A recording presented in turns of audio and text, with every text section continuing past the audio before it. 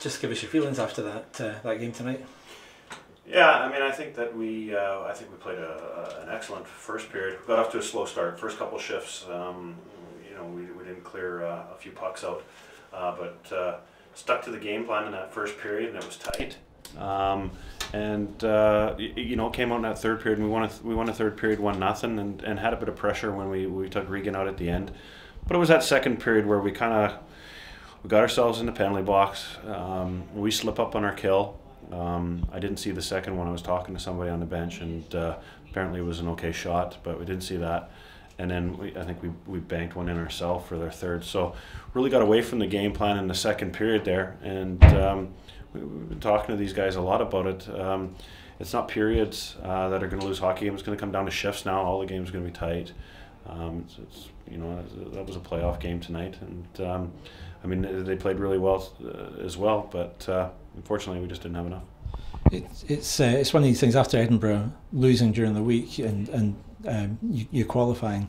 I suppose it's one of these games where in some ways it doesn't really matter, or does it? It matters greatly. I mean, this is the weekend that you're using as a tune-up into the playoffs, and you can see that a couple of the matchups were decided tonight. These guys are going to have Cardiff, this is going to be a very interesting weekend of hockey coming up next weekend. So you want to go into these playoffs on a high, and you want to be doing everything right. I think for 2 periods we did, and it's not going to be maybe what people deem as exciting hockey. I mean, that was pretty tight. I mean, the shots were down in the first period, and but you know what? We stuck to it, but we ended up getting a bit strung out, and guys try to do a little bit too much, and you get punished for it. Certainly not many penalty kills or power plays to be working with tonight. No, lucky somebody from Belfast didn't bring a gun. They might have well got away with shouting somebody tonight, but we've dealt with it all season. It's the biggest thing I would say. It's easy to criticize refs and blame refs. I think there was some calls not made tonight or whatever. I mean, that happens. I think the biggest thing for us and probably all the teams is just having that consistency. If you know what you're going to get night in, night out, the players are always conform to the rules. It's just when it's up and down and they don't know what's going on, it's difficult for them. It keeps them a little bit off their stride. So a little bit more consistency would certainly wouldn't hurt. But it wasn't the refs' fault that we lost a hockey game tonight.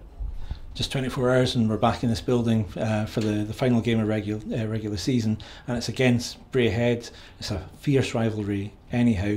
Sheffield have already been confirmed as the winners of the league, so what's it going to be like in here tomorrow night?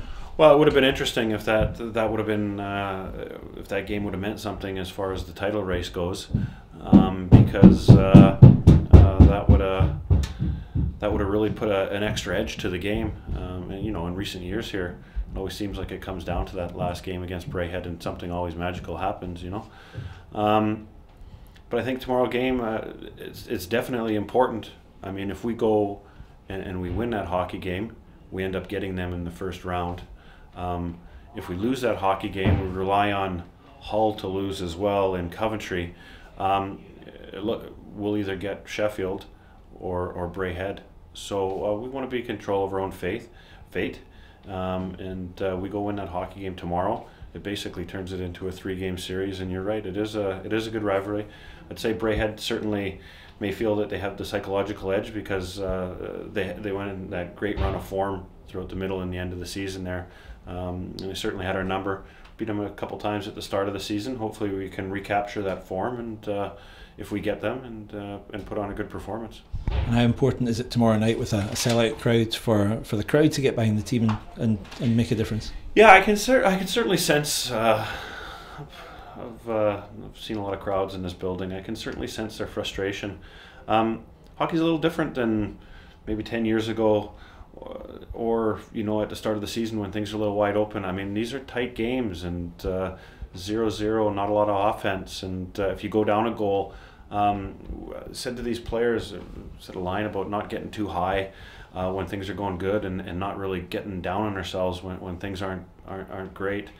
But the crowd is very, very emotional, and they swing. You can tell that we go down a goal, they go deadly quiet out there. It gets silent. We score a goal and the place erupts. So maybe key that we put up a goal or two for these guys right off the bat and get them into it, because I mean, make no bones about it, when the place is jumping and the place is buzzing, it's one of the most inhospitable places for an opponent to come in and play. But also, it can get awful quiet out there, and you can hear a pin drop at times, and maybe that's almost as tough for us to play in his front. So it's our jobs to get the crowd going, and if they demand goals, then hopefully we can provide that for them.